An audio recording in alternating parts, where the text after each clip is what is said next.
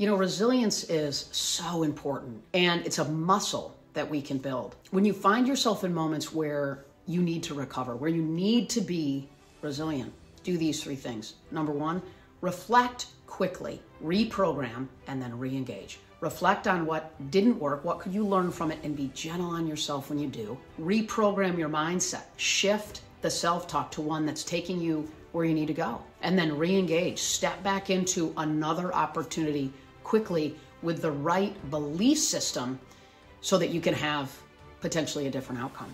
Resilience is a muscle, and it's inside of you.